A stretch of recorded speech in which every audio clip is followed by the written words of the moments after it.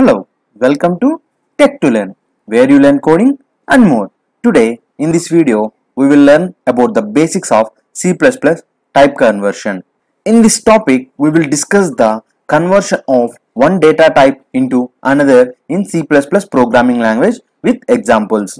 Without delay, let's roll the intro.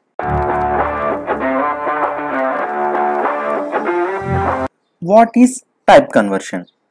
Type conversion is the process that converts the predefined data type of one variable into an data type. The main idea behind type conversion is to convert two different data type variables into a single data type to solve mathematical and logical expression easily without any data loss.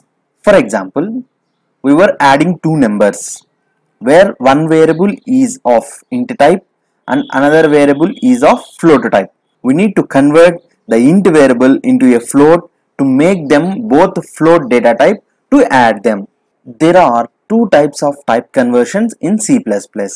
One is implicit conversion and second one is explicit conversions.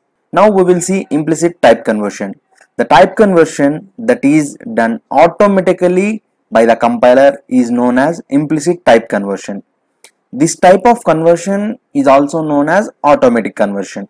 Okay, now look at examples of implicit type conversion. In this example, here we assign an int value to numInt variable and we declare a double data type variable named as num_double. Here we have assigned an int data to a double variable. The int value is automatically converted to double by the compiler before it is assigned to the num_double variable.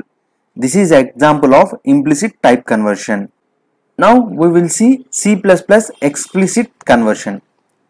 When the user manually changes data from one type to another, this is known as explicit conversion. This type of conversion is also known as typecasting. Basically, in C++ there are two types of explicit conversion. One is C-style typecasting and another one is function notation.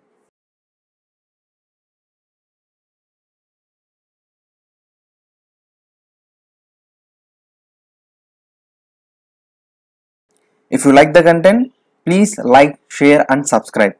Thank you for watching.